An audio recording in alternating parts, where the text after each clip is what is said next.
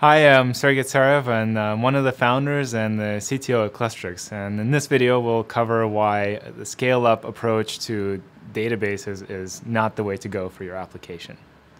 So when you look at your database, there are really two fundamental scalability pressures that you see from the application. The first scalability pressure comes in the dataset size. So as you get more users, you get more data flowing from your application. That's one of the stresses on the database, is just the raw volume of data that you have to store in the database. And the second scalability pressure is really the usage pattern. So how much concurrency you see at the database, how many queries are coming in, the types of queries are coming in. And so eventually your database hits up against both of these walls. It starts to see concurrency pressures from too many queries coming in simultaneously to the database. And it starts to see scalability pressures in the dataset size.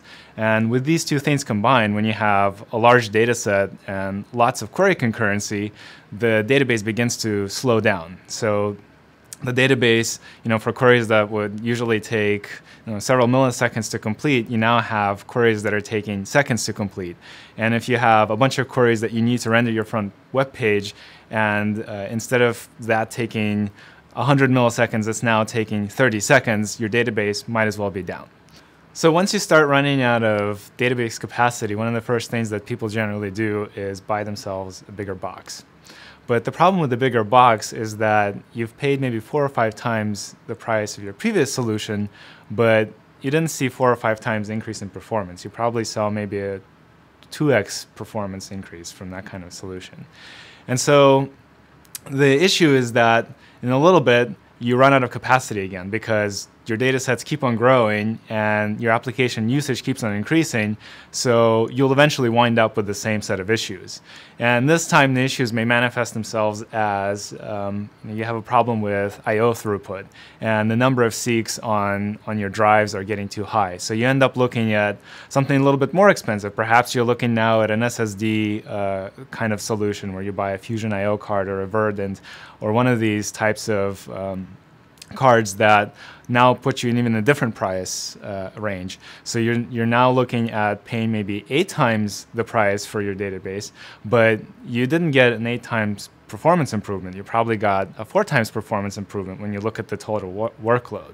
So really what you've done is every time you put money into this database, you understand that this is not the solution that you're going to keep for your application. You're simply buying yourself time.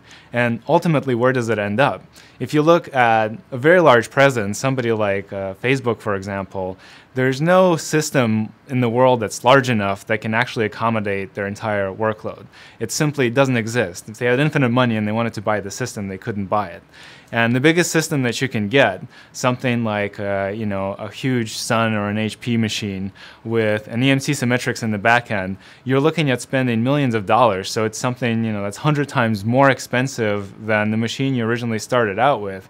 But you're not going to see 100 times improvement in your performance. You're only going to see a 10x improvement in performance. And ultimately, you're going to hit a scalability wall. You'll get to a place where you can't buy a bigger machine anymore. And so that's why you don't want to scale up. You want to find a way to actually scale out your database. Okay?